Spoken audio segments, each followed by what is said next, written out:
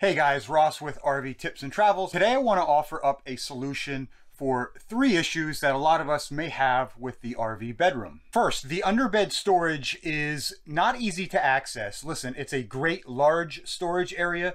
It's just not convenient to use on a regular basis. Second, because RV beds usually have storage underneath them, they're already pretty high up off the floor. On top of that, most of us have added a mattress topper or just change the mattress out altogether to a thicker, more comfortable mattress. And because of the height, it can make it a little bit awkward to get on and off this bed in the middle of the night. Third, the storage in these standard RV bedroom layouts is pretty minimal. We all understand the sacrifices that we make when we travel in an RV, but having more storage and more easily accessible storage is never a bad thing. And since a lot of RV bedrooms are the same layout, closet on the left, closet on the right, some storage up above, and that's pretty much it. Today we're going to build something to help with all 3 of these issues, and I wanted to share this with you guys. Stick around.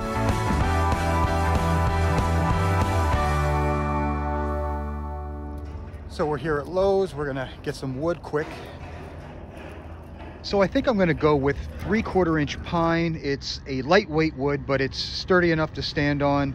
And if I decide to use stain, pine holds stain pretty well. A lot of RVers are adding doors or drawers to this underbed storage to make the access easier, which is a great idea. Might be something we even do down the road, but it doesn't add storage or make it easier for short people to get off the bed, which are the problems we're trying to solve. So we're going to utilize this wasted space down here by building a foot locker. It should be fairly easy, but I'm already noticing there might be a couple snags if we don't build it correctly. So we're going to cover those things as we move through. Now your measurements may be different in your RV versus what I take in my RV, but I'll show you how I take my measurements so you can adjust those so it fits in your RV. So we're going to start with the floor first. We're going to measure the width, 23 1/4. And it's always good to measure in a couple different spots because RVs are not always square. Then just measure how far you want the step to come out. I'm going to come out 24 inches. Now when this is finished, the front fascia piece is going to overlap the floor and the sides, and I'll explain why we're going to do that later. So our first cut for the floor of the foot locker is going to be 23 1/4 inches wide by 23 1/4 inches long. We're going to take 3/4 inch off the front because that's the thickness of the wood that we're using for the front fascia. Now our back piece is going to rest on the floor of our foot locker. Going to be 23 1/4 inches wide, and we're only going 8 inches up, which will leave a 1 inch gap between the outlet for the top piece and a little bit of thickness of the carpet. Now your side pieces are going to be the same height as your back piece, which is 8 inches.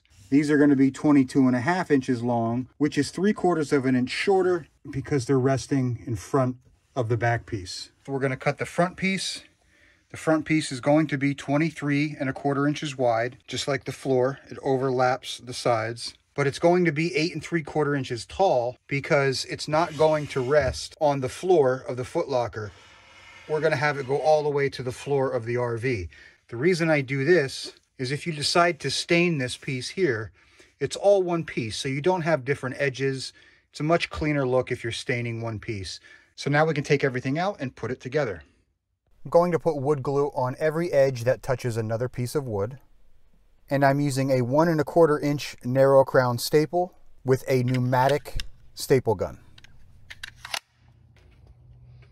And when you put these staples in, you want to put them in the direction of the edge of the wood that you're going into so it doesn't split the wood. Now, if you don't have a staple gun, you can absolutely use nails or wood screws, but anytime you're using wood screws near the edge of a piece of wood, I would recommend drilling pilot holes first. We can also cut the top piece of the foot locker now as well, but the dimensions are going to be a little bit different. The width is still going to be 23 1/4, but the top is going to be 25 inches. We're going to leave it at the normal 24 inches we want it to come out, so that squares up with the front fascia piece, which is 3/4 inch, and we're going to add that extra inch for a little bit of a lip to be able to grab and pull up on. Now I'm just going to put everything back in, test fit it, and if you have a trim piece, you can just score it with a razor knife, pull the box back up, and pull that piece out.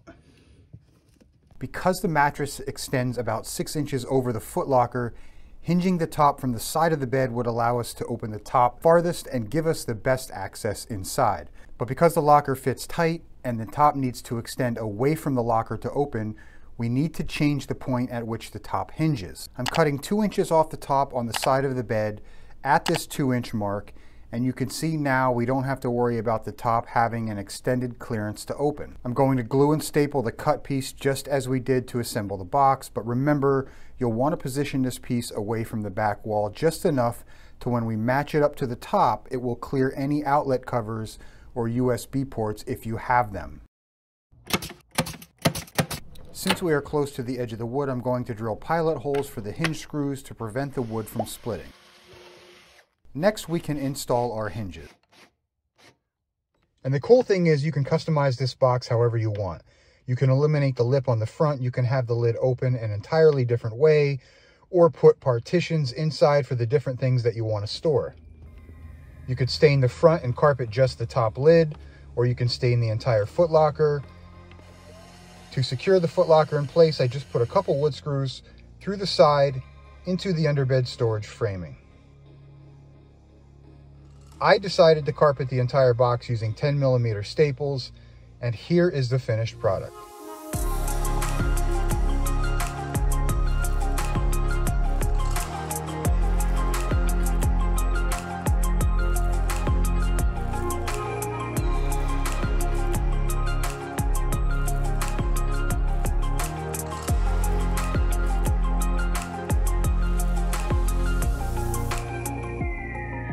If you enjoyed the video, hit that like button down below, and if you want to see more RV related videos, we hope you consider subscribing. Thanks for watching, guys.